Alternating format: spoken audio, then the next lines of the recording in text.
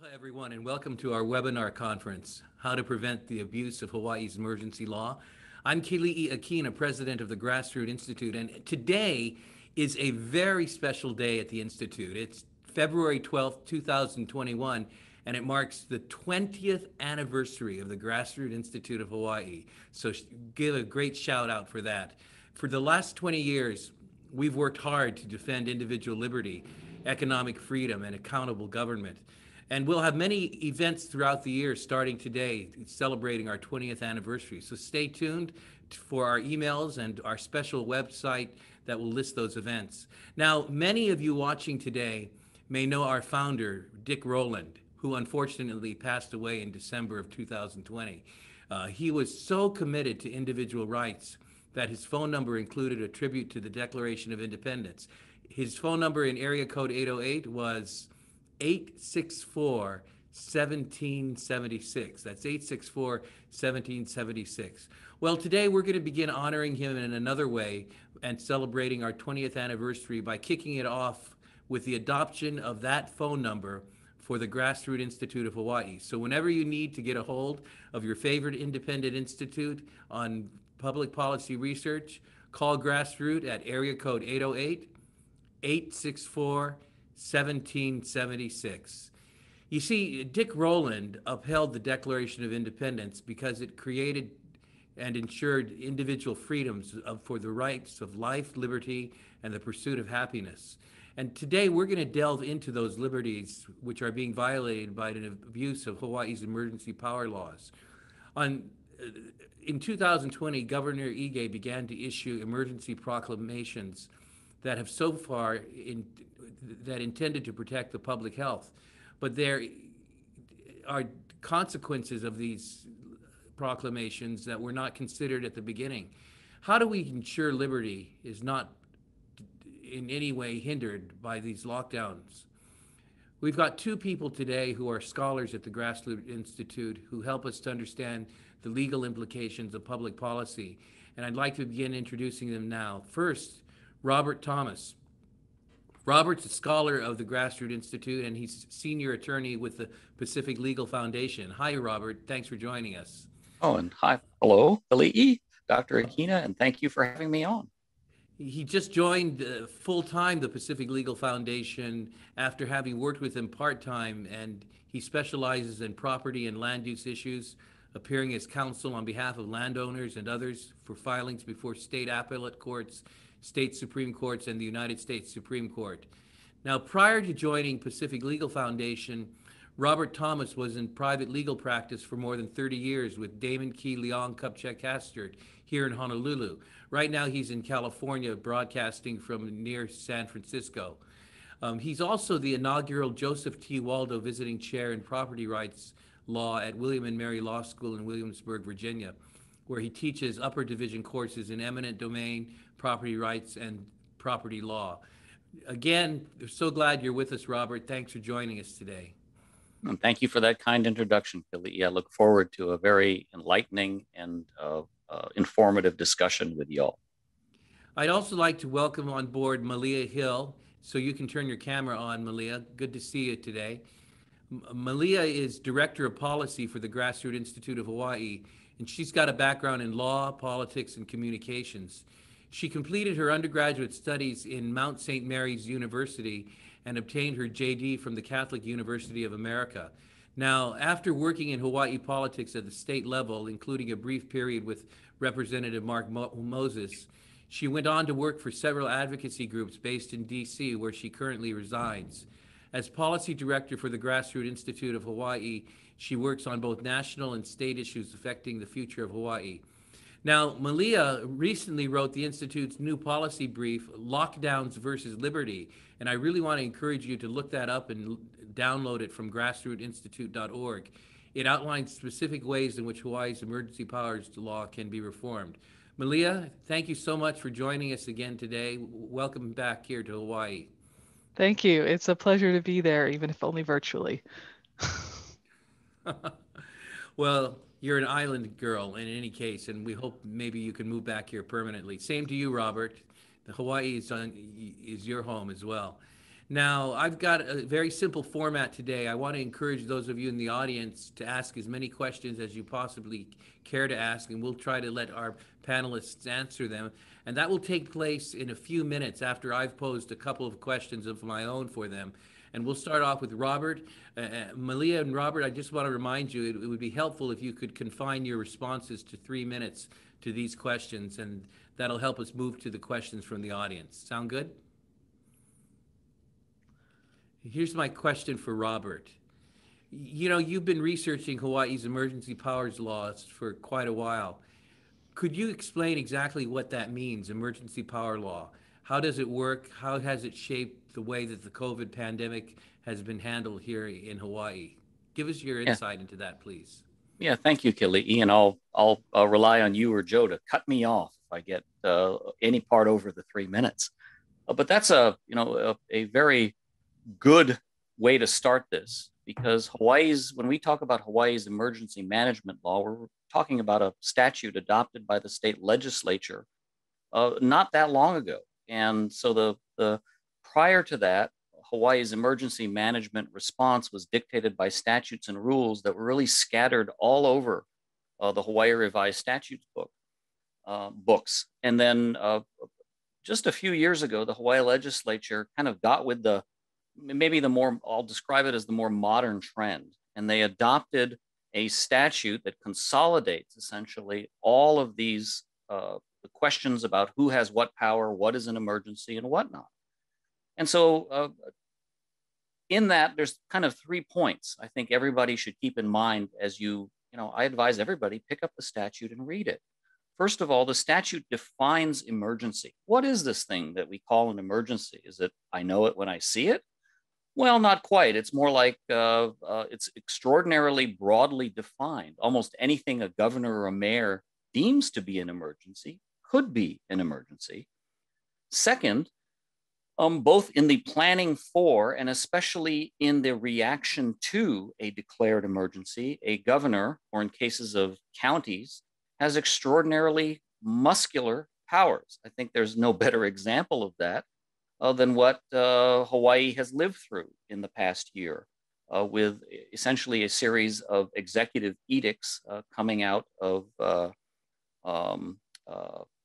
Beretania Street, or Washington Place, I should say, dictating what can be done and what can't be done.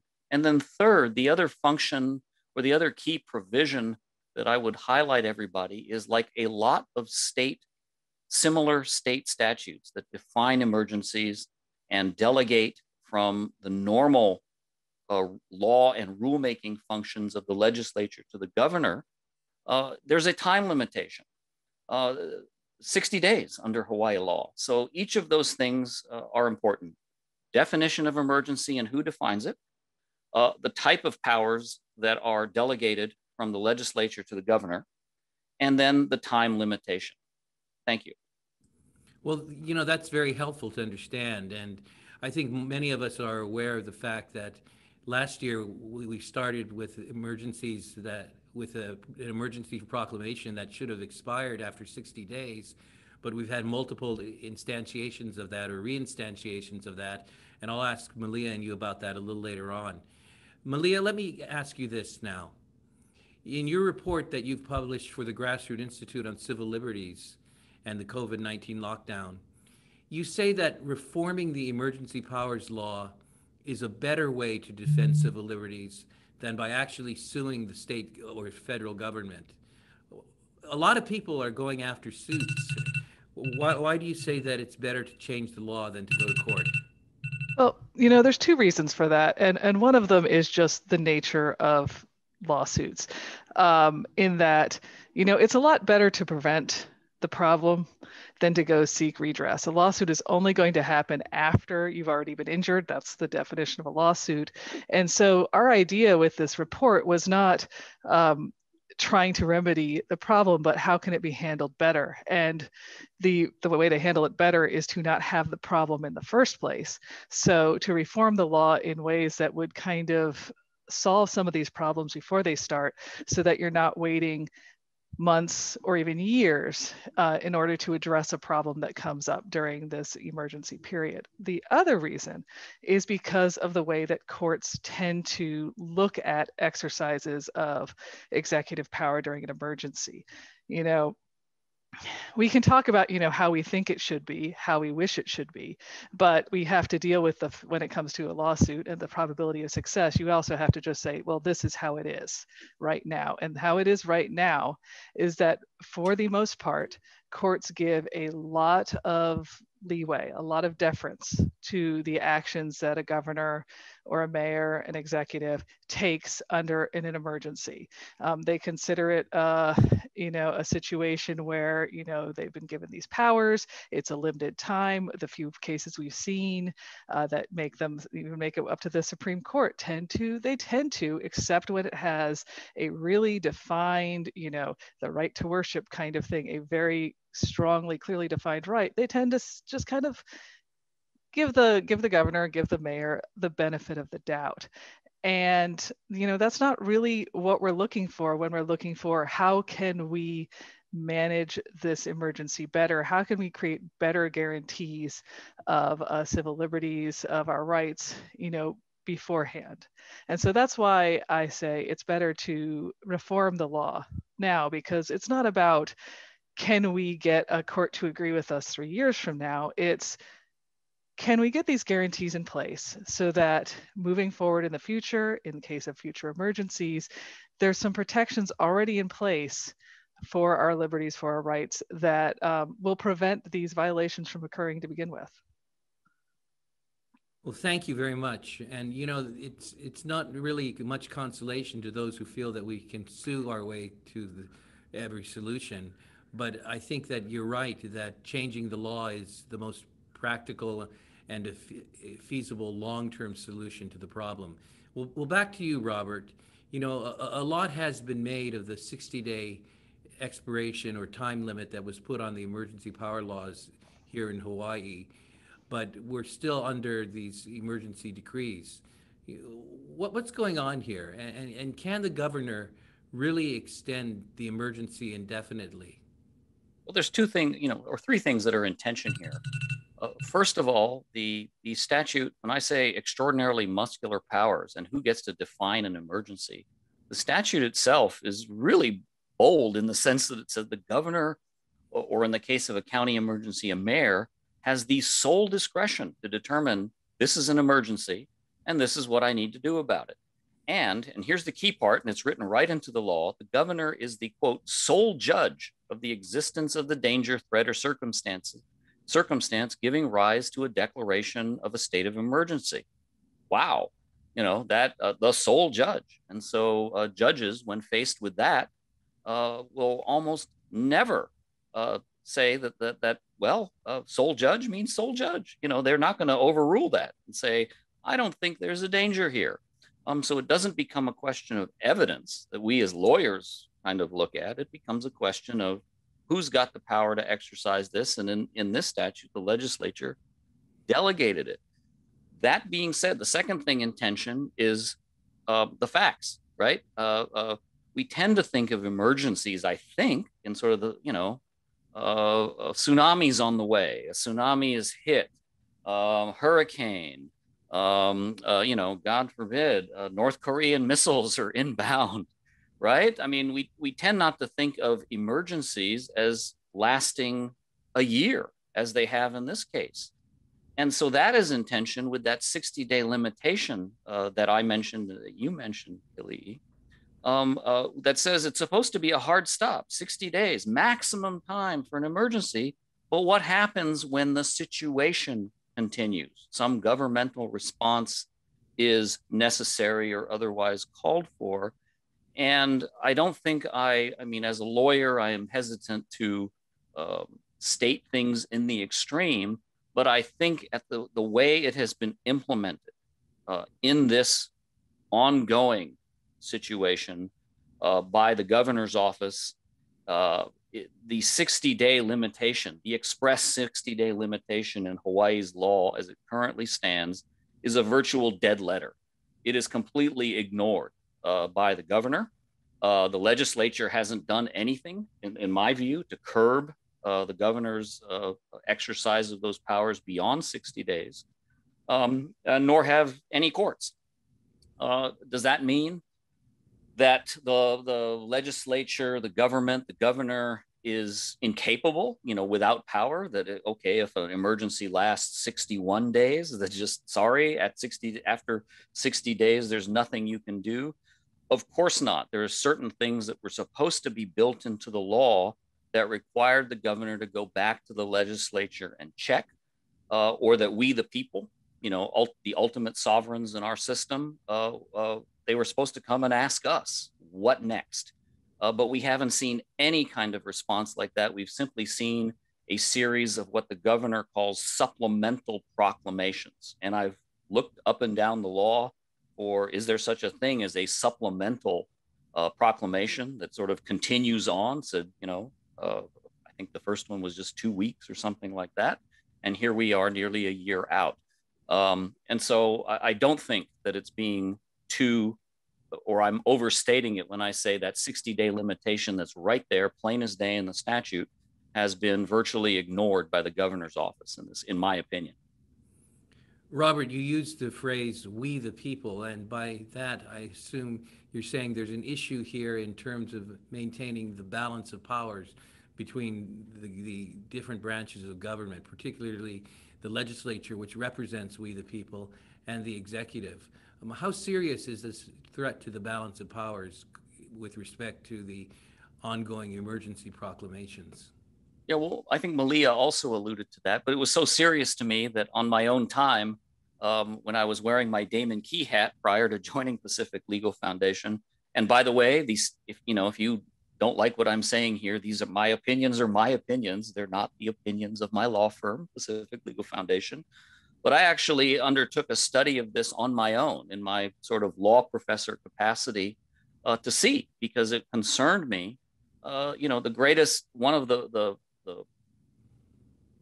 brilliance, I should say, of our system, whether it's the way that the Hawaii government is structured, whether it's the way the federal government is structured, is that internal tension that to diffuse power, we, the people, ultimate sovereigns in our system, we delegate that power to our government. And then within that government, we've set it up so that each checks the ambitions and power of the other. And there's really no better example of that system breaking down than what essentially we have. And I want to use this with us, be very careful about my words here, because I don't want to be accused of calling the governor a dictator with a capital D. Definitely not. I mean, we're still living in a democracy. But if you go back and check, online, the definition of dictator and where that came from, originally it was not sort of this pejorative word. It was simply a description of a Roman official who was appointed during times of crisis by the Senate for limited times to consolidate all power and could rule by decree. And that's essentially what we have. But the problem with that is, even in the most severe emergencies, our system never throws out, never lets go of the idea that separation of powers, the diffusion of powers between the people, the legislature, the courts, and the executive is supposed to be in tension. It's not the most efficient system, maybe, but it's one that in the course of doing that, if the government adheres to those limitations, you will see coming out of that a protection of individual rights and liberties, all the things that the people who are listening into this are concerned with. So it's not what you will see making headlines. No headline writer is going to say separation of powers at jeopardy by emergency law. There's other things that grab headlines. But from my perspective, and I'm assuming kind of yours too, Malia, as a lawyer, to me, that's the number one problem with these, is you have untrammeled almost power being delegated by the statute to the governor, and then the governor exercising that untrammeled power, perhaps in good faith, I don't know, but I kind of assume so, but that's ultimately not the point. The point is that we tend to lose. The danger of us losing our liberties really jumps up when those limitations aren't honored by the government itself. Because as Malia pointed out, the courts aren't going to really police the boundaries between the branches very much. Thank you, Robert. I want to go to Malia now, and in light of Robert's comments on separation of powers and maintaining the appropriate balance, what are the implications of one of the first things that Governor Ige did in his first emergency proclamation, which was to suspend sunshine law and open meeting laws? I know you've talked a bit about that in the past, and you've had concerns about that. Yes, I mean, I think that, as we've experienced it, we tend to focus on, the big things that we see, the closure of businesses, the stay-at-home orders, masks and such, and think that this is really about that when we talk about separation of powers. But from a more technical perspective, the real concern is that governor acting as kind of this super legislator. And if you go through, there are 18 separate emergency proclamations. And if you are so inclined, you can go online on the governor's website and look at them. And you can find the stuff about stay at home. That's 2 paragraphs. What takes pages and pages and pages are all the suspensions of laws. Suspensions of laws regarding, television. Some of them we like, some of them we don't. But the point is that they've gone on for months and months and months, this ability to suspend laws. And one of the very first things that was suspended was open records and sunshine law. And, to anyone who believes in transparent, accountable government, that, it's not a partisan thing. It's the kind of thing that just should make alarms go off. We've said over and over, in an emergency, we need more transparency, not less. But because of the really broad powers of the governor, he has the ability, using the emergency management statute, to suspend laws as he sees fit. You could ask, well, why would you need to suspend sunshine and transparency? And, the argument would be, well, we don't want people showing up at meetings. But, then you raise these questions. Does that really outweigh the need for the public to see the actions of government, especially in emergency? And then there's the whole, responding to records. Oh, well, it was an emergency and we didn't want people in the office. Well, that time has passed. Why can't you respond to records requests? We know, those of us who have worked with public records requests know that this is already a bit of a bone of contention by people who do open records requests from Hawaii agencies, many of which are not super responsive. And so giving a reason to not be super responsive was deeply concerning. And we question, number one, the exercise of power without transparency. And number two, the ability to make these decisions to shut down transparency and sunshine laws just sort of with a stroke of a pen. It's just a real example of the problem inherent in the broad powers that are there in the emergency management statute.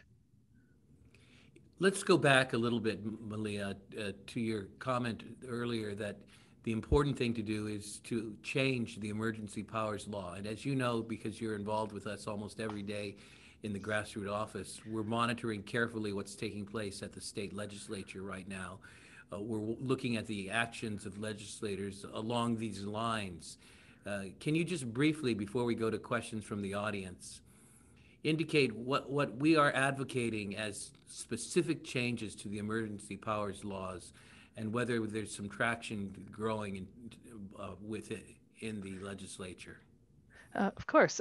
In our report, the Lockdowns and Liberties report, we made some specific recommendations, principles that should be involved in reforming Hawaii's emergency management statute. And first and foremost was the need for a legislative check on executive power. We kind of followed the example of other states and said that after a certain period of time, I would prefer 30 days. You could argue it should stay with 60. In order to extend an emergency, the governor should have to get legislative approval. And that furthermore, we think that the legislature should be able to end an emergency at any time by concurrent resolution. There are other principles that we'd like to see in there, like a deference to due process, especially when we're talking about removing a right or shutting down a business. We want a demonstrated respect for balance of powers. We would like to see more transparency and limitations on the ability to shut down transparency and open records. So those are the basic principles. Oh, also, we'd like to see something that basically indicates that restrictions, regulations, especially in the case of a health emergency as opposed to a more general emergency, should have to be narrowly tailored, demonstrating a clear connection between the restriction and the public health aim. Those are our basic principles of what we'd like to see in reforming the emergency statute. Now, I don't often get a chance to say really happy, positive things about the legislature, but I get to today. There is a bill that is generally a good step in the right direction that's making its way through the House side right now. That's HB 103. They have, at this point, it's got a couple of amendments along the way.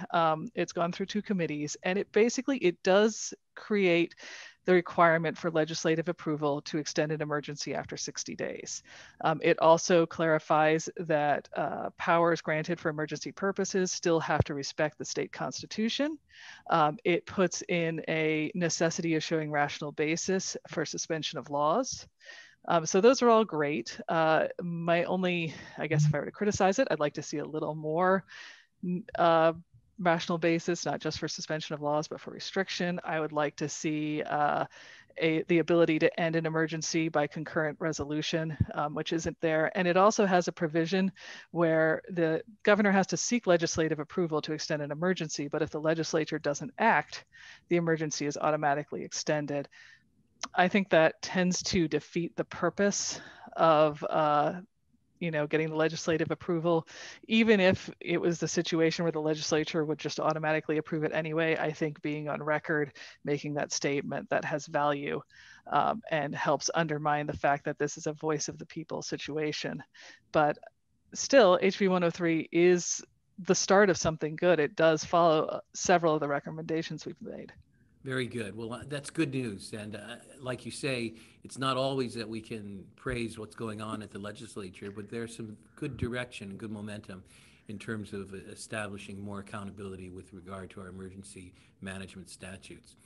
Well, I want to thank the audience for being patient now and open up the floor to anyone who'd like to ask questions. Simply submit your question online, and we'd like to ask our panelists, Robert and Malia, if you'd answer very quickly, because we've got at least 10 people standing by wanting to ask you questions, and I'm sure many will also submit questions in the next few minutes. And so for now, I'm going to hand over the podium here to our Executive Vice President at the Grassroots Institute. Joe, would you moderate this time and pose the questions that have been given you by our audience? Sure. Okay, we have one from Stanley Osserman who asks, why couldn't the statute be changed so that after the initial time limit, it requires a simple majority of the legislature to extend 60 more days and then a supermajority to extend a third time? I mean, I think we definitely want to see something like that. Generally this process that we've been pushing for and that a lot of states use is concurrent resolution. But the basic principle, like, yes, absolutely, yes. Why can't the statute be that way?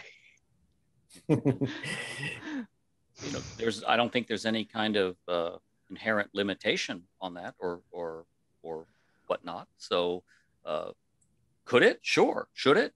Yeah. It's just whether, like a lot of things, this is, if nothing else, sort of the extent and time extent of this ongoing situation has shown that politics never leaves any situation. And the longer it goes, sort of the more politics plays a part in this. And so you have to factor in those things too. Could the legislature do that? Of course it could. Should it? Yeah, probably so. Will it? Much different question. There's a few questions like the one Jennifer Carmen asks. She says, how do we get the majority of people to stand up and defend their God-given rights and not depend on a judge or governor when those positions were originally put in place to serve we the people. So there's a lot of questions about, how do we stand up and change things? Any comment there? Well, I'll say that HB 103 is on its way to the House Finance Committee, and presumably if it passes there, will go over to the Senate. So you can track the legislation that, touches directly on this. And that's one of the reasons we talk about don't wait for the courts. The one thing that you do have in your hands is political action. Go testify on the bills, talk to your legislator, let them understand that you really care about it. Petition your government, peaceably assemble, do not storm the legislature, right. Do all the things that the Hawaii and U.S. Constitution recognize as the appropriate way to exercise your political rights. Don't sit silently by. Which constitutional or civil rights are involved when mask mandates are issued? Good question. You want me? I'll start us off on that, Malia, or try to lay some foundation, as we lawyers say, and you can come in and cross-examine on that one. I mean, ultimately, right? I mean, under both the Hawaii Constitution and the U.S. Constitution, recognize our right to life, liberty, and property, and it's some combination of all of those, right? I mean, the freedom. When you think of the word freedom itself, is not in either constitution in a prominent way, but the concept of liberty says I don't have to do things that I don't want to, at least at its very basic. And so, infringements on those is a place I would start looking, and that's where most of the legal challenges have come from, either on liberty restrictions, my ability to go out, my right to not wear a mask, let's say. My property rights, right? My ability to, or my right to run a business that's not being harmful to somebody. So all of them are potentially at play. And of course, in some situations, and about the only situations that we have seen where courts have taken a more active hand in policing these boundaries, and I won't even say striking them down, these orders, but maybe it's more of a question where the court said, yeah, it's a little too far, is where it infringes on what you might call maybe First Amendment rights, as our shorthand for that, freedom of speech, freedom of behavior, freedom of association, and especially on the religion, exercises of religion, where some states have said, certain gatherings are okay unless they're religious gatherings, in which case they can't so many size, they can't meet indoors. And those have been primarily the most successful legal challenges that have come up so far, saying, well, there's really kind of no rational reason for distinguishing between a gathering of shoppers at Walmart and a same size gathering of shoppers of congregants indoor worshiping. Mm-hmm. Malia, anything on mask mandate? It's interesting because when we started working on the lockdowns and liberties, we talked about the fact that people have a real sense of loss, this feeling that their rights are being violated, but they're not rights that have a name, because we don't even think of them as things, who would put a right to leave your house in the Constitution? Like, that doesn't make any sense. Who would leave the right to walk around with your face showing in the Constitution? That doesn't make any sense. And it's one of the things that people have sort of struggled with over the course of this, because, that's not how courts work. Courts don't work on, but there really should be. I mean, it's just so obvious. And so that's, again, I come back to, that's why we talk about working through legislation, because this is in the muddy area of the law where, what you feel very strongly, like this is outside of the realm of what, anyone should be working in. And yet it doesn't, it doesn't feel good. I can say that, the very few times we've seen a judge talk about things like a stay-at-home mandate, it kind of worked around, like Robert said, First Amendment or due process was the other one that came up. where it was really just a question of, did you demonstrate that this is, narrowly tailored, that this makes sense? That's kind of the playground for it. But political action is my answer. Okay, moving on. Sharon Wells asks about, she says, there is a serious doubt that an emergency exists right now. And shouldn't we challenge the premise in a lawsuit, such as Ohio and New Mexico are doing? I'm not aware of those lawsuits. Do you know about those? I know there's a lot. I kind of try to keep an eye on them, but I can tell you that at this moment, there are just tons and tons of lawsuits, and they expect that, finishing litigating COVID is going to take years. The ones that have been successful in the civil liberties realm as of late have been about freedom to worship, that kind of thing, that kind of First Amendment freedom. That's where the successes have been, and it will take years. That's one of the problems with, why don't we just challenge? Well, the Hawaii courts aren't friendly to these kinds of things, and it will be years before you have the remedy, assuming everything goes perfectly well.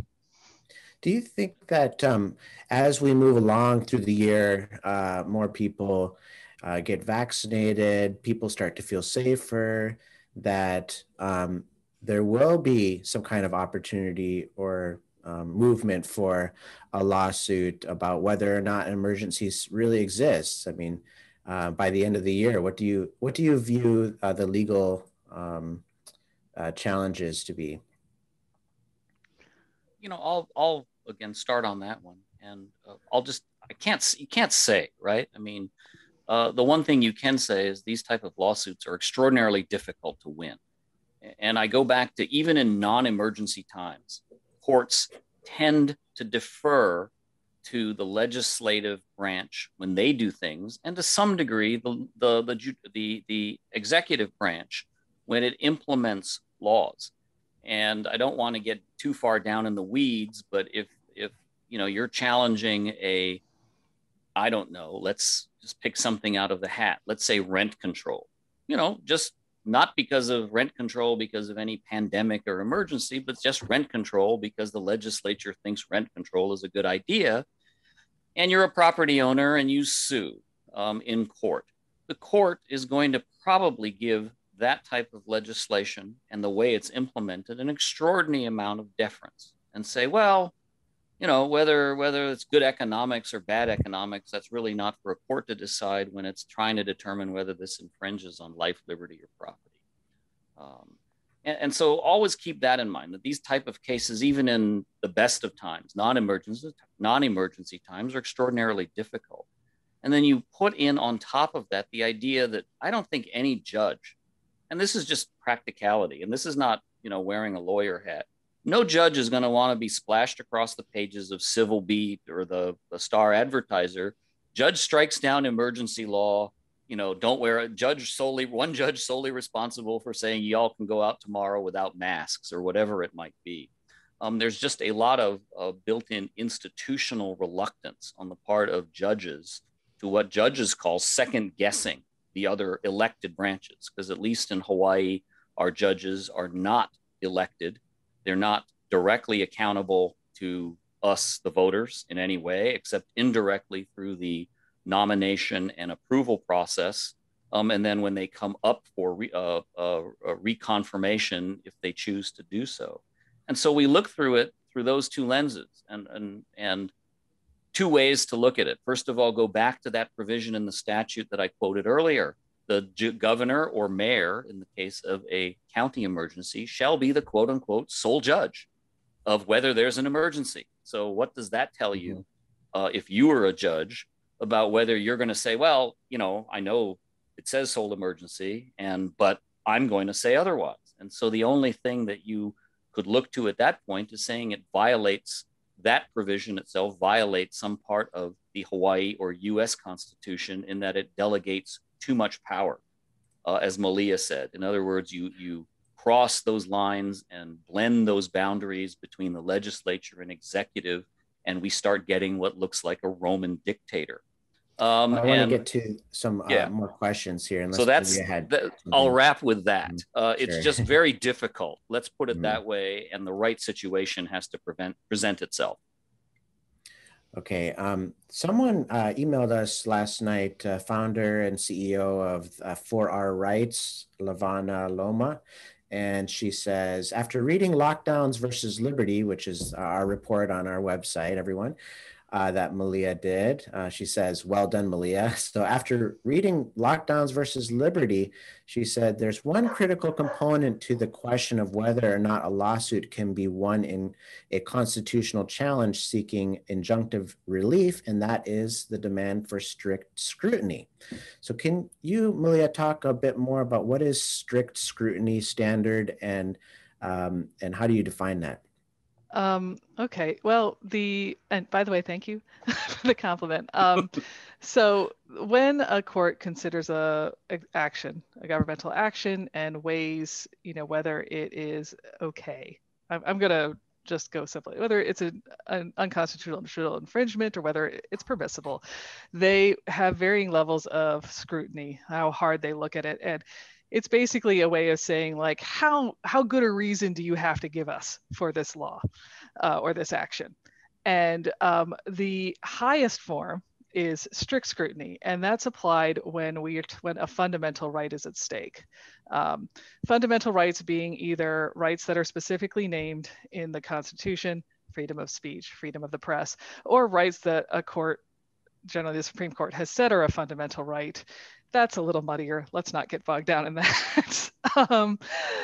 And so strict scrutiny is applied when a fundamental right is at stake. And that means you have to see a compelling government interest. The government has to have a really good reason, and you have to show, like, yeah, this restriction will accomplish that. Way down in the scrutiny meter, you have rational basis scrutiny. In theory, it's supposed to be the government has to show that it has a rational basis. Like, hey, this is a good interest. We have an interest here, and this should get there. Problem being that courts kind of are a little bit all over the place on how firmly they do that. Some courts really do, like, yes, we want to see some good reason for what you're doing and, like, some demonstration that this will help. Some courts are just like, hey, give us any reason at all. And that's fine. And I'm not even really going to check into whether or not this actually will accomplish what you said it would. So the problem is, strict scrutiny is obviously what you want if you feel like your right has been infringed upon. But more often than not, especially with things like the closure of businesses, you're going to get rational basis review. And who decides that? Well, generally the judge. The judge looks at, you make the case that this is what right's being infringed. The judge says, oh, I agree with you. Or he says, no, that's not what's happening. I hate to cut you off here, but we do have some more questions. But basically you're saying there's a certain standard for strict scrutiny would be good, but that doesn't mean that's what you're going to get. Michelle Melendez asks, how do we keep mandatory vaccines? I'm not sure if that's a question, but maybe I'll ask it this way. How we protect against mandatory vaccines or mandatory something like vaccines, is it going to happen? Is that the question? Right. Basically? Yeah. Oh. And is there do you think that there will be lawsuits on mandatory vaccines? How about that? Yes. That one I'll say yes to. Do you want to weigh in? Anything there, Robert?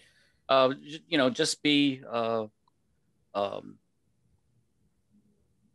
because government agents can't come drag you out of your home, hold you on the ground, and stick a needle in your arm against your will, doesn't mean that the courts won't give them a lot of leeway to indirectly encourage, quote unquote, encourage you to obtain a voluntary vaccine. And there has been a grand total of one Supreme Court case, U.S. Supreme Court case on this from 1905 that has recently come back in the public consciousness, called Jacobson. You'll hear it all over the place. And in that case, the government of Massachusetts slapped a $5 fine, said, get a vaccine, but if you don't, it's a $5 fine. Now, $5, these days, won't get you a big gulp. But in 1905, even that, it's not a huge amount of money. So you could even then you could get your way out of it. And the Supreme Court in that case said, because among other things, it was adopted by the legislature and there was a way out. That's not going to infringe on your liberty interest in not having a needle stuck in your arm. Another question, Linda Paleo says, on what legal basis is the government able to forbid landlords from evicting tenants for non-payment of rents? That's kind of a takings question. Do you want me to start us off there, Malia? Takings. Okay, well, I'm going to make a little plug here, or actually two plugs. First of all, in addition to the study that I was doing of Hawaii's emergency management law, by the way, that will be published any day now by the University of Hawaii Law Review. Go get your subscription and go read my article about how I think we can reform the statute. Okay, plug number one. Plug number two, in the William and Mary Bill of Rights Journal, soon will be coming out with an article analyzing that very question. Are these things what we would call takings or violations of due process? Saying that normally, in normal circumstances, a property owner has a constitutional right to evict tenants for not paying rent, right?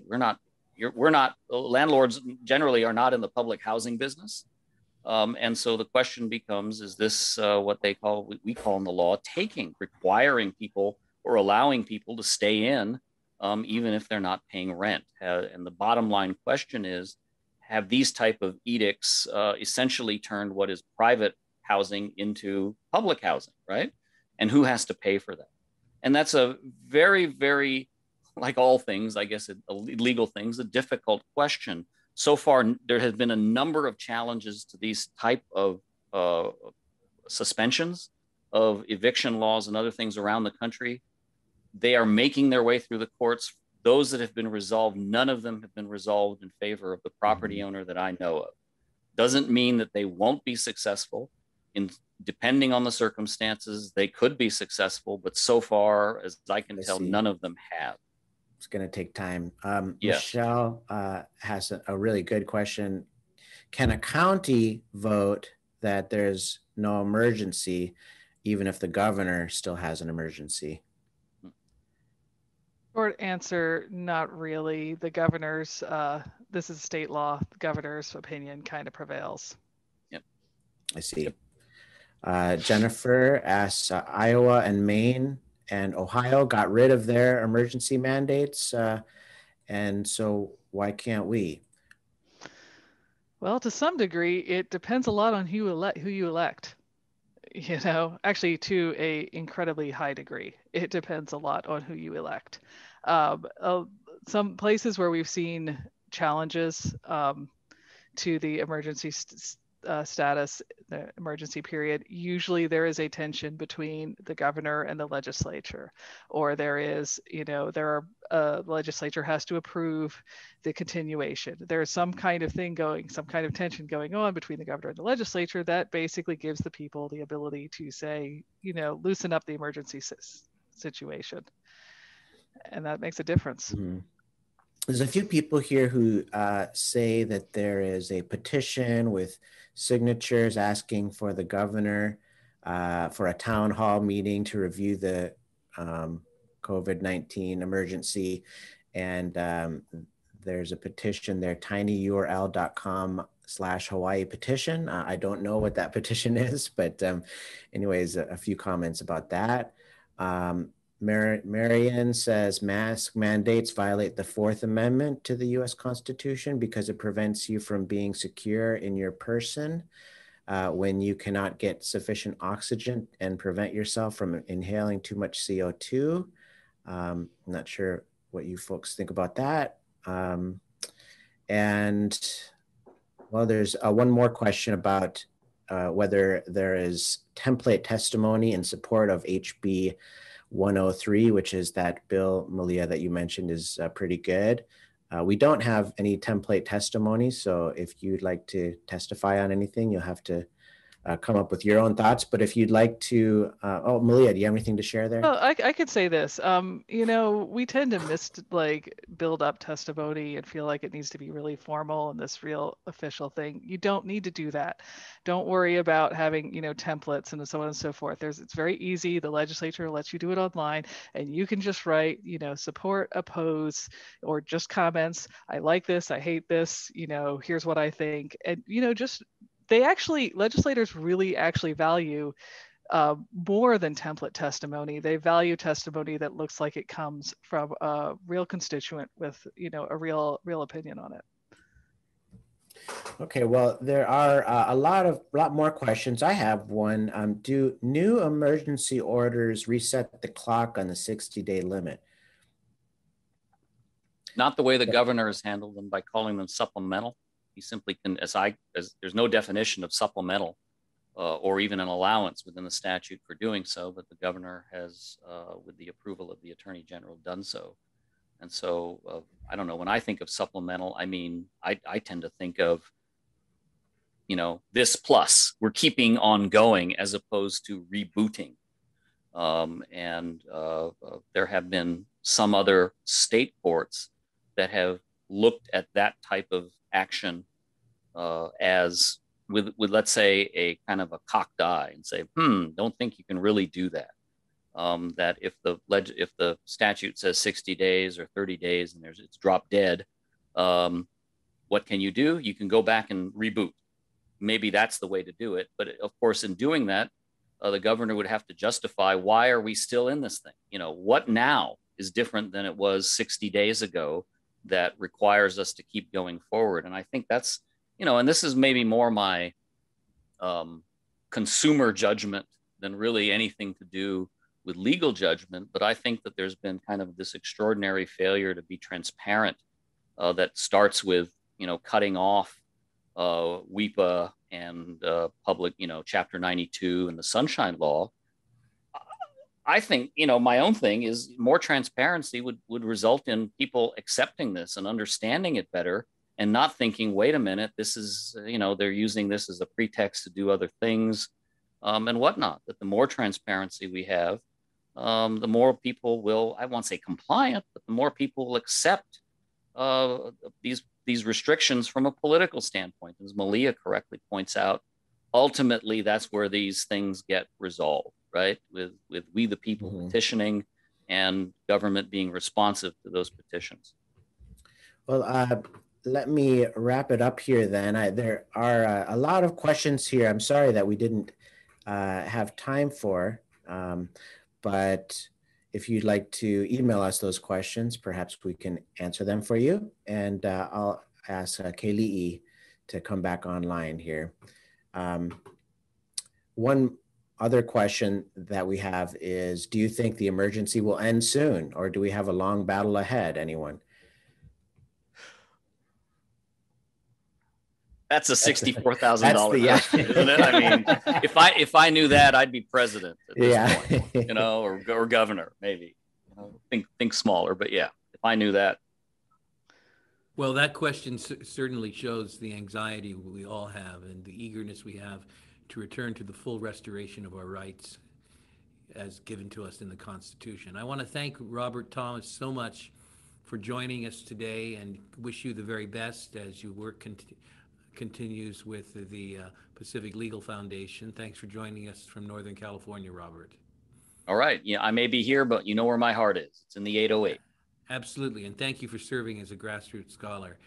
Malia, thank you so much. Good to have you on board today and with us all the time, advising us on our legal issues. Continue to be our watchdog up there in Washington, D.C. You did a good job today in conveying the essence of your research report, Lockdowns versus Liberty. Thank you. Oh, thank you. Always a pleasure. And thank you, Joe, for moderating those questions. To our audience, we would be very glad to connect you with Robert or with Malia. If you'd care to follow through on your questions, just email us or contact us at our brand new anniversary phone number in honor of Dick Rowland, 20th anniversary of Hawaii, 808 or the 20th anniversary of Hawaii's Grassroots Institute. 808. Joe, help me out here. Yeah, well, it's the 1776 part is the easy part to remember, but it's 808 864. 1776. That's right. 808 864 1776. Wishing you the best from the 20th anniversary kickoff of the Grassroots Institute of Hawaii. Aloha.